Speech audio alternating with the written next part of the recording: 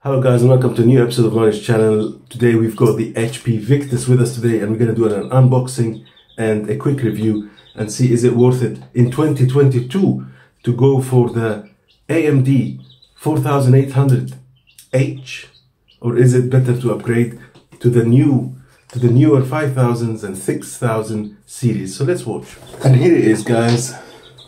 It should be a white box to be honest, but it's a black box even though it is the white module. First thing we notice is the brick or the charging station, and it is quite a big one, a substantial one I have to say, about 16 centimeters long, or people who prefer inches, here you go, like 6 inches and 2/3 over 16. And I do apologize about the sound quality because I haven't got my microphone. I had to sell it. Look at that beautiful looking lappy. Oh my goodness, that is beautiful. These beautiful colors, actually the lack of colors, sometimes lack of colors is even better than color itself. You've embarrassed us, by the way. Was it you or was it this guy? Probably was you, wasn't it? It's like having children, is it?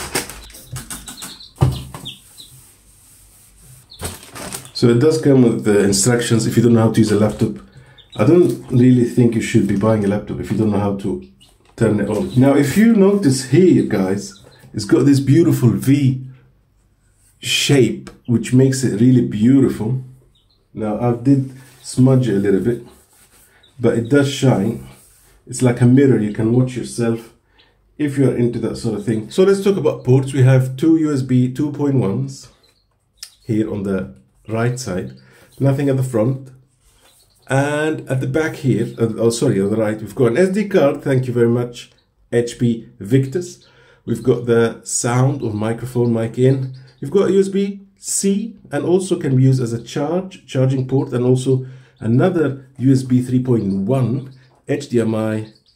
This thing, I don't know, what is it called, RJ42 I think, and the power plug. I did hear that there's a bit of play on the screen. Let's see if there is gonna be screen play. There is a little bit, but it's not bad. Wow, look at that, beautiful. I'm in love with this laptop. So far, it's got everything that I really wanted. It's a bit heavy, I would say 2.5 kilograms, 2.6, and yes, there is a bit of wobble. Check this out, wobbly, wobbly, wobbly. It's gonna be annoying, but you can always support it at the end of the, like on the wall, if you're using it on the wall. But if you're using it on your lap, yes, this is gonna be problematic. I hope my chick does not do a little poop on it, because to be honest, I don't want to be scraping the poop off the letters on my keyboard. So hopefully it's gonna behave. You better behave. I don't want you doing any poops there. Oh yeah, he's picking on the NVIDIA GeForce. I think he's got a liking to this particular module, especially the graphics card. But his friend over here, if you notice, or his brother, to be honest, or sister, I don't know, he likes the CPU. So let's turn it on. Where is the on button? Okay, where is the on? One of the things I like about laptops is finding the on button. So if I could just scrape you off here, if I could just scrape you off. Now there is no indication whether there is any power. Ah, it's here. I hate when they put the power button here. I hate it because you always are likely to press it when it's next to the delete button. It's the worst place to put the power button, next to the delete button, because every time I want to type a project, I want to hit delete. Boom!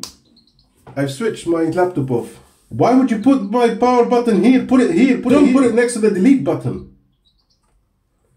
Anyway, sorry, I had a little bit of a problem because I'm very upset with this. Anyway, there is a very beautiful LED light over here. It's very nice. Okay, I think it's time for you to go now. Now, one thing I can tell you about this screen, it's a bit matte. It's got this matty look. It's not bad, it's big, it's 16 inches. And it's beautiful, but it's a bit of a matte. It hasn't got this gloss feel to it. It's not that supreme. You're not looking at the supreme screen here, but to be honest, personally, I prefer this. I prefer this to the other types because I don't like shiny finishes. Let's see if it is indeed a 16-inch screen. So this is what they advertise as. So we put the 0 here, and definitely yes, it is on the dot. 16 inches screen. Let's set up my Windows. I think that's how Germans spell it, Windows. But I don't know if you can see this. You can peel them off. Boom. These are the little hairs that are coming off to be replaced by feathers. Now this, on the other hand, is Pippin. This is Pippin, one of my favorite chickens ever. So kind, so friendly. One thing I noticed while I was setting up the Windows is that these keys are quite difficult to see in daylight because they've got the LED backlight. Plus, I mean, at the moment the camera is doing a really good job of contrasting them, but in reality it's so bright that you can't see the letters at all. I don't know if you can at the moment, but I mean, I had problems finding the K, even though I know where the K is, but it looks like an H. The nice thing about this laptop is that it does not make any noise. So at the moment it is downloading Windows, which is a very task heavy thing to do, and installing all these programs and settings, and it's doing it very quietly. So that's nice. I hope it always stays like that.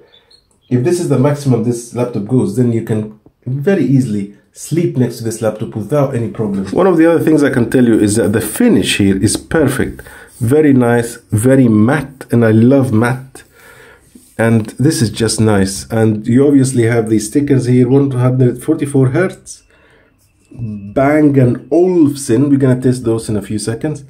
And the screen, as we said, I would rate it as 6 out of 10 or maybe 7 out of 10. It's not bad and it's not great. If you're gonna be doing a lot of maybe photo editing, video editing, Adobe, anything like that, you might want to invest in a 4K screen or at least a Quad HD screen. One of the things which I noticed that are really cute is that when you mute the sound, there is a little LED here to tell you that you've muted it. The other thing is when you do caps lock, you also have a very cute LED. Obviously the power annoying placement is here, but you do have an LED. What about number lock? Number lock, I think it's always on. No, there is no LED on the number lock. It's just because it's always there. I don't think you need to lock it. And the keyboard is very tactile, very nice to the touch. It does have a bit of haptic feedback, so that's nice.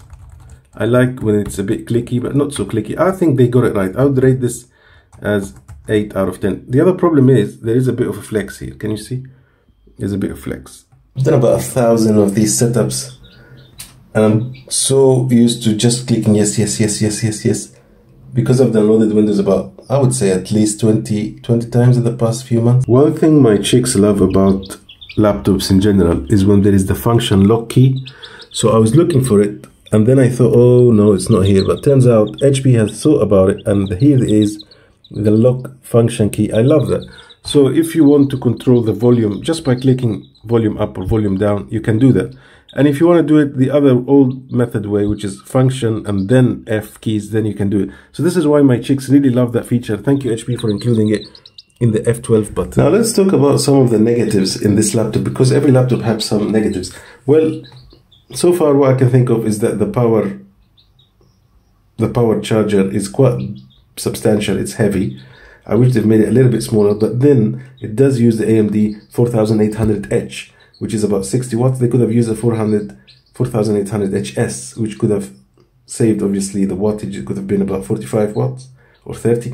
So this is obviously the little bit faster. If I were to be really picky, I would say that this V, the Victus logo, is quite annoying because for some reason, like, without subconsciously, I keep thinking that it's trying to point me somewhere and it's like telling me, look here, look here. So I keep trying to look there, thinking what is there, but I hope I'm going to get used to this arrow. It's quite annoying. I wish they've made the logo a little bit different. The other thing which I can complain about is that I love the return key when it's just one big key rather than these two separate ones. And final thing, I love when these are not attached to each other. I love when the power, when the arrow down key is on its own, right about here, because this is a little bit confusing. Some people prefer it like that, but I would like it to be just like these two, separated by a big distance. So this image that you can see on the screen, it was actually shot in a very high resolution camera, the Olympus OMD EM5 Mark III, with an with a 45mm f1.8. So this is a really high quality image, and I can tell you that it is high quality because I'm the one who took it. So if I can now see, now I'm pressing the to increase the display. So what I'm gonna do now is I'm gonna do function lock. So function, we need two hands for this. Chick, could you press the F12 when I tell you? Just press here. That's it. Yeah, press this one. Okay, no, this one, the F12. F12. Now it's function unlock. So now I can. It's not working. What about the volume? No, check this out, guys. I've got a small problem. So now I'm trying to decrease the sound. Okay, so I go here, I click that, and look what's happening. It's very odd. So then I go here. Very odd. It's not doing anything. If I press function, and then the look, this is function lock now. So if I unlock it, function unlock. So function. So now I've done function lock. I hope when I press that it's gonna increase, but look, it's not doing anything. There's a problem with the function key. And understandably, my chicks are very upset. Oh no, here we go again. When I just pulled my blinds off, I just noticed that this is quite massive, to be honest, because it now has contrasted with the screen, and it is quite chunky for 2022. Here are the specs of this laptop. Uses the AMD Ryzen 7 5800H processor, and I think it's got the graphics card, which is about 4 GB only, and 16 GB RAM. So to sum up, really, this laptop, I would maybe look around, unless you really want this white color. But there are better options out there. Probably if you pay about 100, 200 pounds more, you're gonna get better deal altogether. But if you really like this white and you can't have it without this white color, then I would recommend it. And also it's got the SD card reader, which is quite nice, and it's got okayish gaming GPU card or processor if you want to do video editing and so forth. But other than that, there is nothing really that stands out for this laptop. There's nothing really going on for it except for the coloring. Just a quick update. I've been using this device now for about an hour, and I'm just resetting it to factory conditions. I'm gonna return it back. To be honest, it is one of the worst screens I've ever seen. I had to put my glasses on because it is so bad. It makes me cross-eyed. It's very bad. I don't think this is not even 1080p, unless because I'm used to my quad HDs and 4K screens. This has become really bad. And obviously my phones is also quad HD, Samsungs and Asus, and it just makes me unable to even look at the screen anymore. So unfortunately, in 2022, I highly don't recommend you buying an HD screen. Highly recommend not buying it. What you need to do is either quad HD or 4K. And I do recommend 4K, even if it's only 60 Hertz, but it's only gonna make, if it's that small thing, is gonna make a massive difference, not only to how you see things, but also how you react to the laptop, how you play games, how you do your media. Definitely not worth keeping this laptop, unfortunately. And about the noise, now you can hear its true self.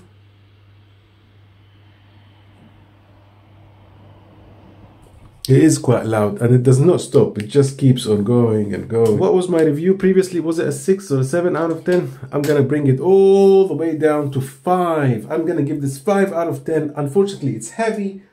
It's got a bad resolution screen. It's loud, and there is a bit of flex, and the screen is wobbly. A big bezel here. A 5 out of 10. Heavy brick. I might even give it a 4, to be honest, but no, let's keep it fair. 5 out of 10. Thank you, HP, but I really don't recommend people buying your product. I can't escape from my chicken. Stop following me.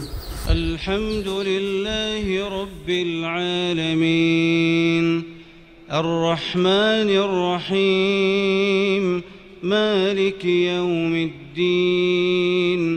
إياك نعبد وإياك نستعين اهدنا الصراط المستقيم صراط الذين أنعمت عليهم غير المغضوب عليهم ولا الضالين